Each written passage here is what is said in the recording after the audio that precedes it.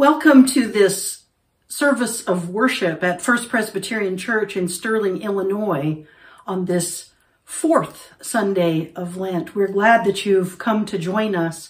We're in a series in this season of Lent about the 7 last words of Christ from the cross.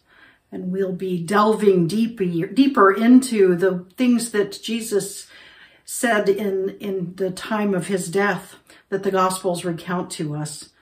So you're going to hear a lot today about the word thirsty, because today the words that Jesus said from the cross were simply, I thirst.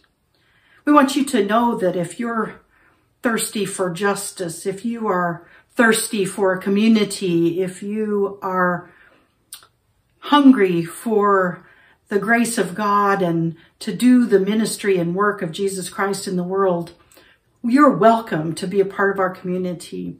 There are many ways you can participate in this church: by your giving, by your presence, by your worship, and by your prayers.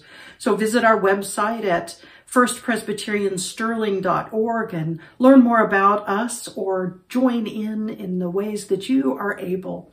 We're glad that you've come. Let's worship.